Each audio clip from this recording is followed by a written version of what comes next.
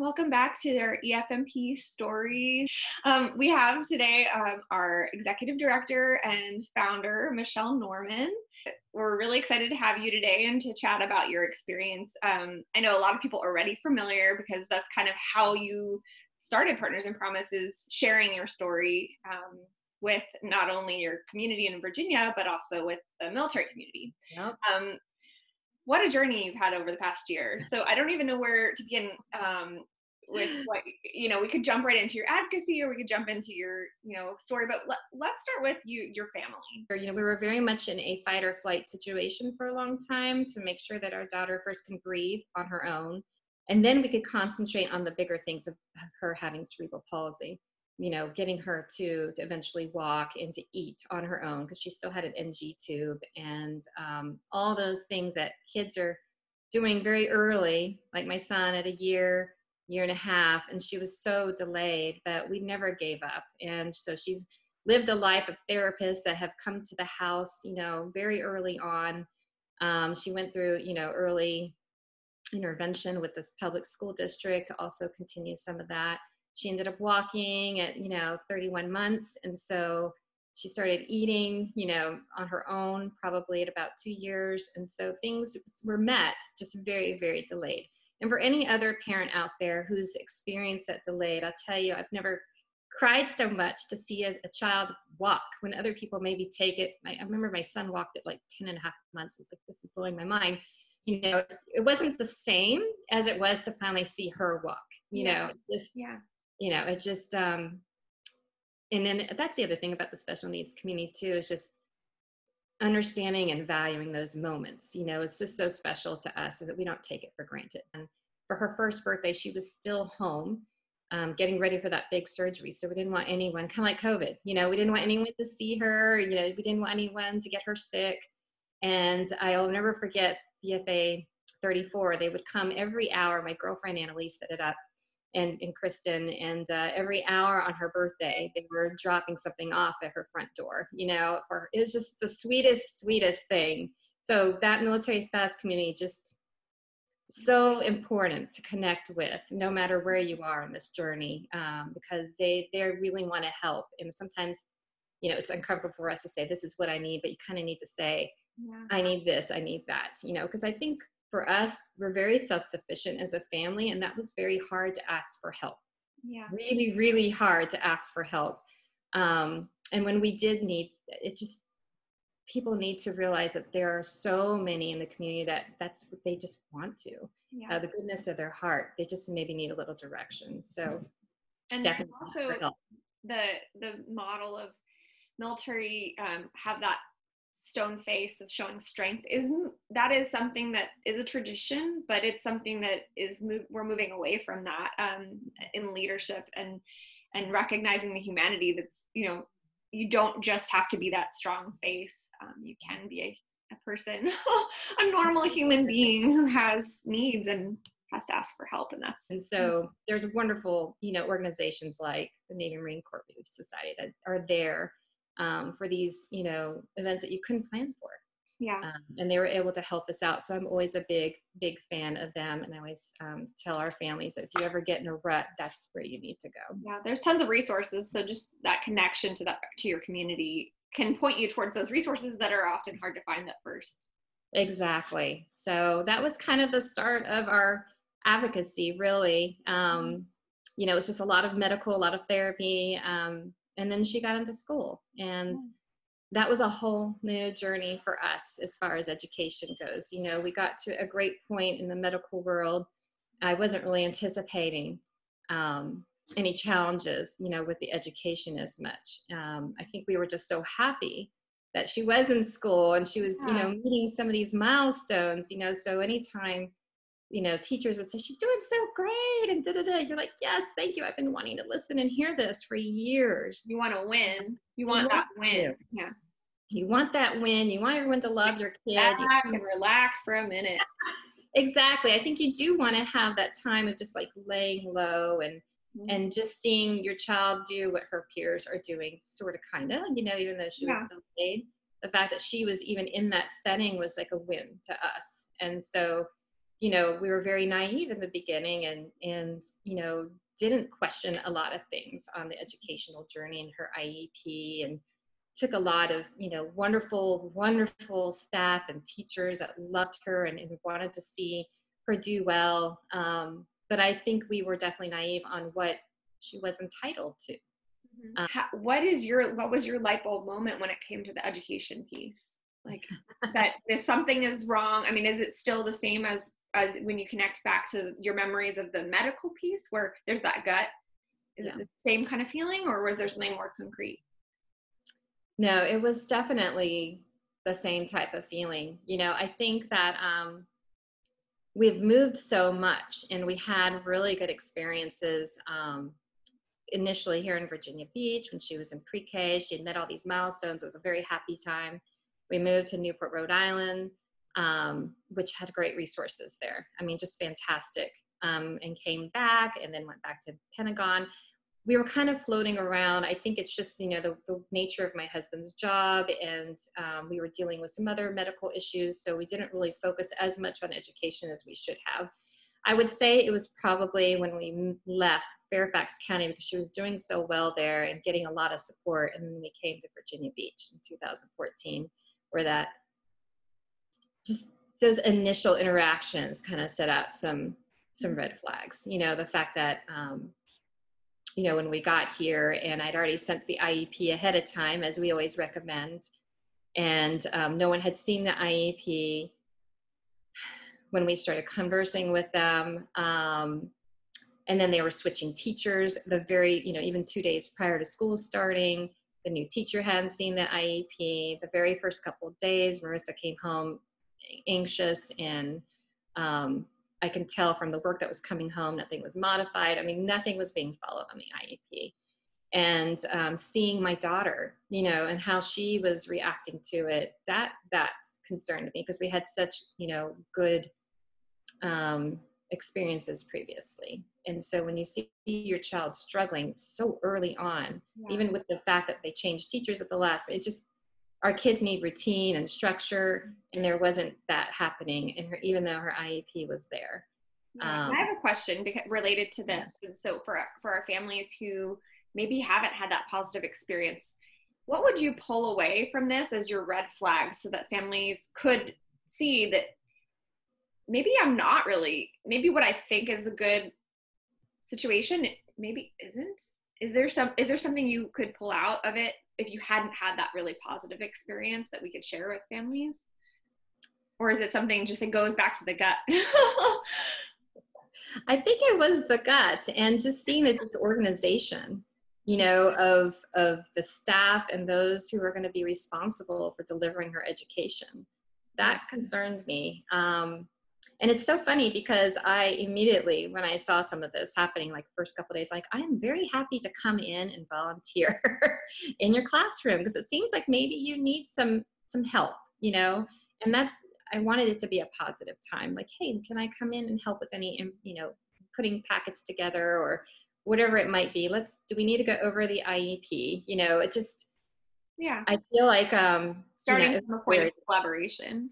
Yeah. Always start with collaboration. They started taking the existing IEP from Fairfax and moving some things around that I was not aware of initially was a problem. There were things that were under the related services box. They're like, oh yeah, here in Virginia Beach, we put those under accommodations.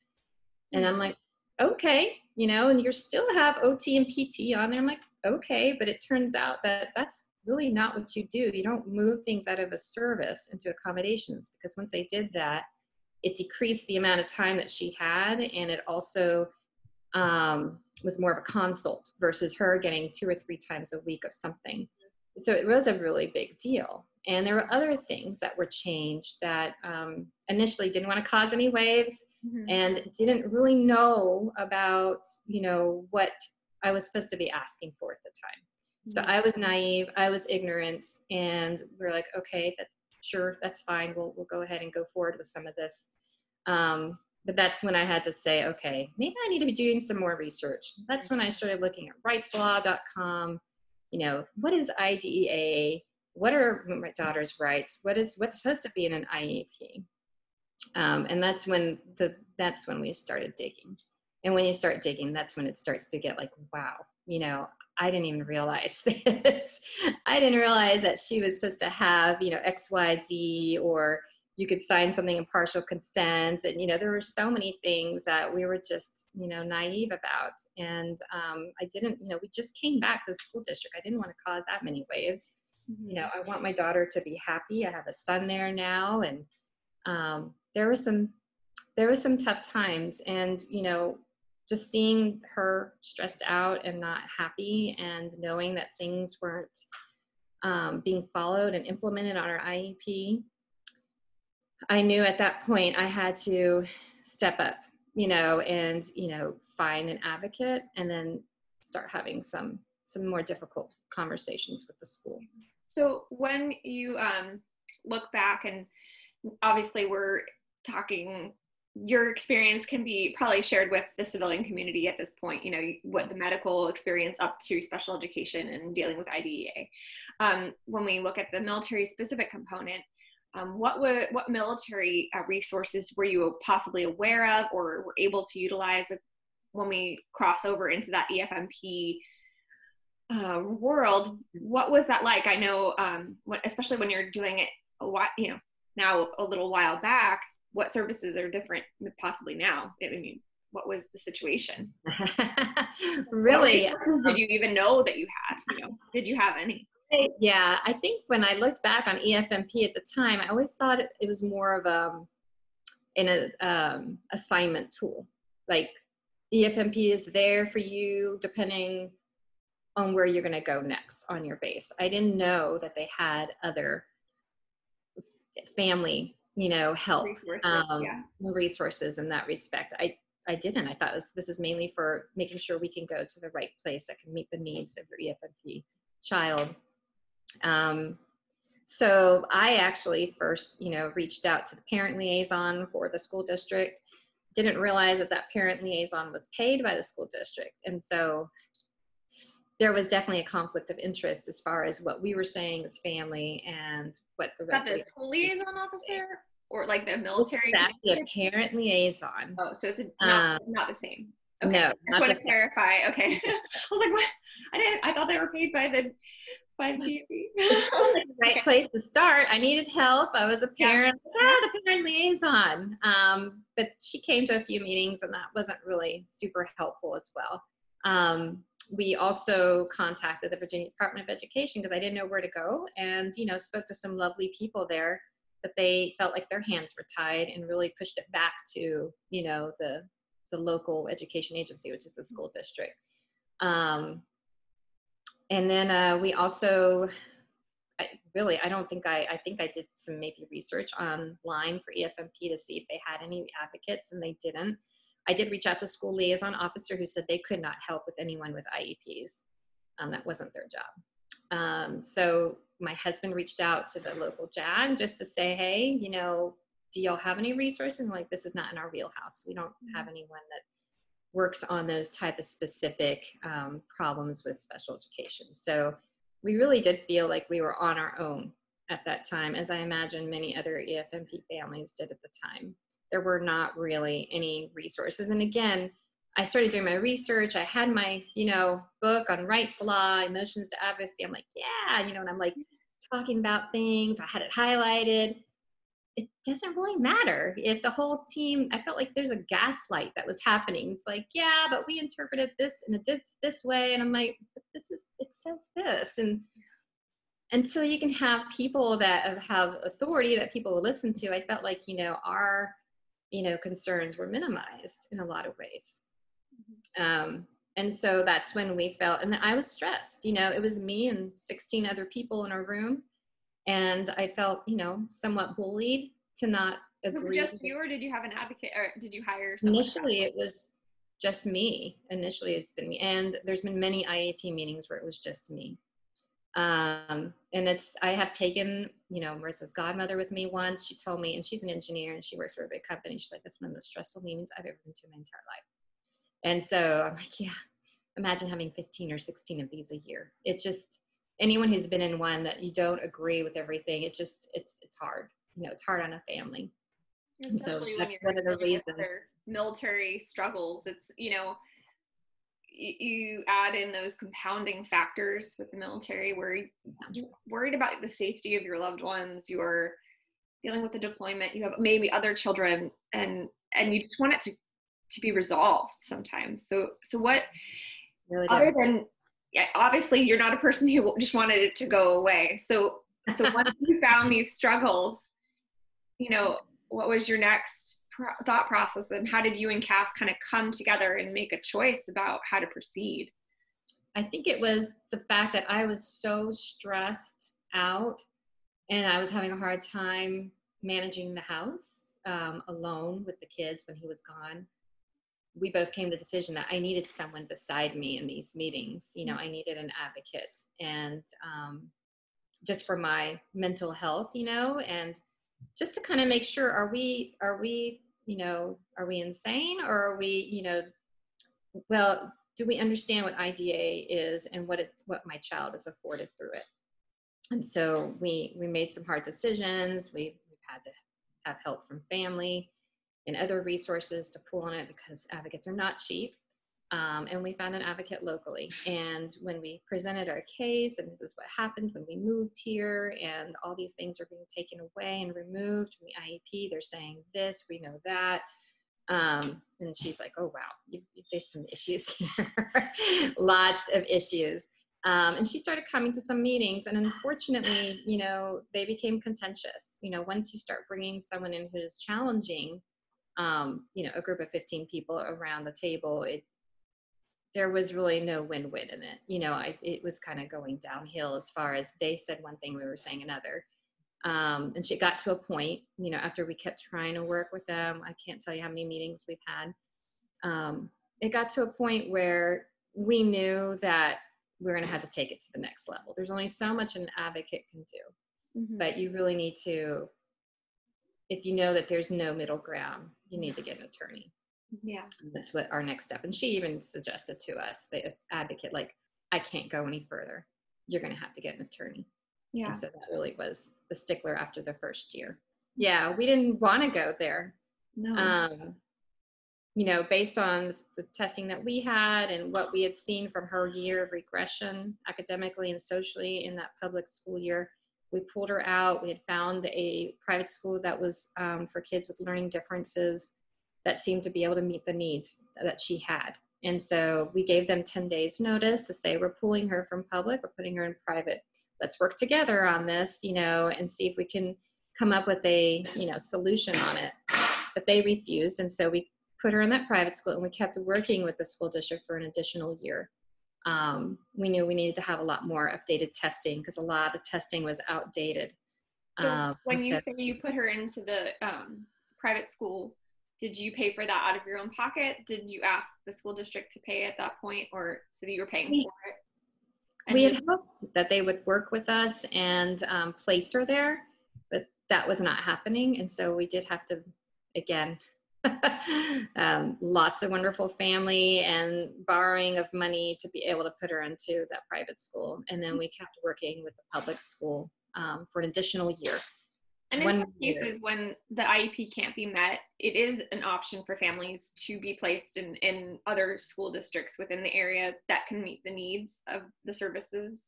So, but obviously that's with a more cooperative school district, right? So if the needs cannot be met in the public school district, the IEP team should be able to come to that conclusion that there is one that could. But they were still in belief that the public school, with the way that they presented the IEP, would meet all of her unique needs. And we disagreed. But one of the good things about IDA is that you can request for an IEE if you don't agree with the results from the school testing. And clearly we thought that the speech testing that was done was not as in-depth, and it needed more. It needed more. And that's when we found out about the auditory processing, found out that there could be hearing loss. And then we saw an audiologist, and sure enough, she did have hearing loss in the right ear. So there was just so many things that were kept. How old was Marissa at this time? She was 12. So and it was still like learning new things. And that's the thing, it evolves. I think why did we not see this when she was younger? Well, it could be the speed of how she was learning things, how third graders, fourth graders were learning things. But when you get to fifth grade, things are going a little faster. And that's why I always tell people it's these IEPs have to be reflective of how they change over time. And you have to keep having, if you suspect something, testing all the time to make sure you're on top of things. And so when these things kept popping up, there really were no changes to the IEP to try to have interventions on how to help her. They want to keep throwing some more accommodations in. But really, you can teach these kiddos how to work with auditory processing. And how many, I know we could go into each and every one, but how many case trials due process hearings have you had to deal with? And well, up to that point, none. So we filed for due process in 2016, and we won, and that's pretty rare. Typically, school districts win about 95% of the time, and parents win obviously only 5% of the time. And if you don't have any representation, you might as well forget it. So we were fortunate to find grace in Northern Virginia, because there were no special education attorneys here in Hampton Roads, none. You just have to be prepared when you do have an attorney, be prepared that if one day anything's going to go to due process, and be prepared that you may not be able to speak at your own due process. And so making sure you have all your documentation just right, so that anyone could pick it up and go, okay, this tells a story of what happened without the mom speaking. I would suggest for any parent not to take calls, take them a voicemail, and then have good it practice for anything like this. Because it turns out, it's a he said, she said thing. And so just do it through email, that way you have that paper trail of, you said Johnny needed XYZ. Well, great. Put that in an email. And if you had to have that conversation, grab a recording device and tell them you're recording. Exactly. There are free recording devices on all apps have them. Just, yes, do it. It's so easy, because like you said, it's right on the iPhone. And if you are stopped in like the hallway of the school after you pick up your daughter or son, you go back home, write the email, say, it was so great to see you in the hallway. From our conversation, this is what I gathered, XYZ. And then if they don't reply, then I guess that's what happened. You know what I mean? Mm-hmm. So you have to kind of make sure that everything is documented, because that information is actually very important. So we won in 2016. They appealed to the federal court. We won again in 2018. There were numerous state complaints in between that we had to file since they were not following the decisions. Then they stopped all support for our daughter, and then they ended up suing her in Christmas time of 2018. And so there we are, going to another due process hearing, but this time they were the ones that had to prove that they were providing a fate for our daughter to get her back out of private school into public school. So that was a little bit of a surprise for us, because they've never sued a family before, and nor have they, especially a military family. So, but then PBS NewsHour heard of our story, and they did one in early 2019, before the trial actually happened. And that just got the ball rolling, I think. Like people didn't know that schools could sue a child. It's insane that it got to that level. We ended up having the second trial at the end of March of 2019. And my husband left the next week for his Geo Bachelor assignment overseas. So. And then in May. We found out we won again. Yeah, a new one. Oh, exactly. Well, that's right. During all that, we had Armed Forces Insurance Military Spouse of the Year.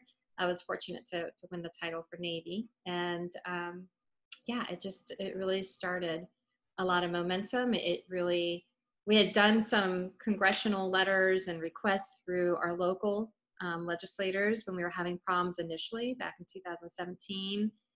And we kept some of those relationships. And I said, we need to really look at this long. And how do we make sure other families don't go through what we just went through? And they're still going through. And so we started engaging with our local representative to try to get, a study done on military families, especially. No one really has studied, what rate this is happening. What is the scene of special education for our families? Is it good? Is it bad? No one's really collected that data. And so that was the first start of like, how do we solve this problem for everybody? Yeah. And it was, approaching Representative Luria and said, can we get this into the NDAA? Because I think this is a bigger problem. And as families started hearing about our story, I was starting to get messages left and right from so many other families saying, this is my story. This exactly happened to me. They were waiting us out. We were only here for 2 years or even 1 year. They were not implementing the IEP. They were taking away services. My child didn't get transportation for 6 months. I had no recourse. And so we realized we were not alone, and that there was like this unspoken challenge that we were so tired and exhausted and stressed that none of us really came together and was able, as a collective voice, be able to say, these are our issues as EFMP families. And then on top of that, no one really had a solution on how to help these families, right? Because it's supposed to already be taken care of through federal law and then through state law. So why should we need to have a solution if it's already supposed to all be covered, through these laws?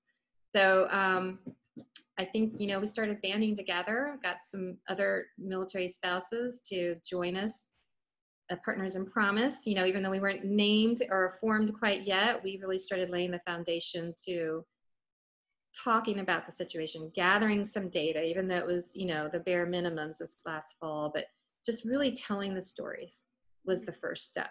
Here's 4 spouses, at the Congressional Military Family Caucus Summit last, October in Fort Benning, where me and Grace and Shannon and Casey came together and told our stories. And that in itself was super powerful because no one really understood these challenges before. And that was very successful. We were approached by Congresswoman McMorris Rodgers right after that, said, I hear you, I understand, it's personal to me as well. How do we solve it? Draft legislation. Yeah. And so let's fix it. Let's just not talk about it. Yeah, that's great. Yeah, it was, that's something I do like every day, not. It was a great challenge, though, to know that someone was listening and someone cared and understood the complexity of what we were dealing with. And we did. We sat down and we had a short turnaround, I think of like 2 weeks, not even 3 weeks. And we did. We came up with the Promise Act, which is protecting the rights of military children in special education. And it's about 12 initiatives that will safeguard and protect our military children's rights, and also will help them as a PCS and ensure that they can, be able to move from state to state and district without losing, their important pieces of their IEP. But then also looks a little bit into the accountability and transparency of the impact aid funding that comes in for our children. Mm-hmm. What is the bigger picture here? Is there not enough funding? Do we need fully funded IDA, impact aid? How's that all working? But if you are getting funding, let's make sure it's not going to an attorney to sue families. So let's make sure it's actually going to the special ed, students in a military family. So that was a big milestone for us. And it just kept going into 2020. It's still happening. The ball is still rolling, and that's a great thing. I think that it is. That was really, we knew we were onto something when we started getting those data results from the MilSped 2020 survey. Mm-hmm. And within 48 hours of over 200, responses. And then just getting those stories, we're like, this is definitely what we thought and what we assumed was definitely confirmed, that it was happening in various locations. And many of these locations were very EFMP centric. And that was concerning to us, is that these are areas that these service branches, deemed appropriate because it does have medical resources that maybe no one really dug deep enough to look at the special education. A lot of these spaces have fabulous general education schools, but that doesn't always equate to general education, and then the special education is over here. Mm-hmm. And it only takes a really quick look on the Department of Education websites for each state to really see the data for special education. It's not good in a lot of places that we send a lot of our kiddos. I think that's one of the complexities of families who fall into EFMP, is that there is no one size fits all. Exactly. And there is no, what's the least common denominator here? But reality is you can't just it's not necessarily going to be perfect. Like, we acknowledge that they can't get it right every single time, but we can look at all the data points together. What do we need to be considering? Right. And not every, we can fix some things. We can't fix everything. Absolutely. And I think a lot of that was echoed during our testimony in front of the Congressional House Armed Services Committee for last February, when we talked about EFMP and the challenges it is for families. We talked about how it isn't one size fit all, but we need to at least have some type of standardization among all service branches so that when there are issues, what to do, how to go, all the resources should be the same, to be able to give more tools for these families, because right now a lot of them are flailing. Yeah. And are in locations that are not suitable for them. The success of the NDAA is collecting data about military family experiences in certain areas. And another area we're hoping to collect that is our survey the upcoming year. It's exciting to see what the real experiences of our families are. Yeah, I'm really thrilled about that. The bill that Representative Thornberry and Kelly came up with, 6489, all of that went through into the draft for the NDA on the House side.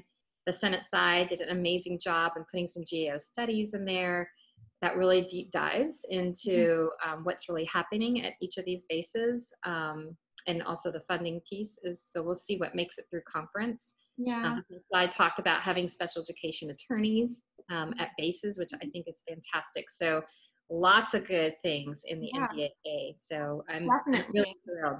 If they're including EFMP in their executive summaries, it says a lot that this is a priority for both the House and the Senate. So, I think as an organization, we're excited because we can see that there is that support. And I think that our voices are, speaking of voices, we have small people in this house all the time.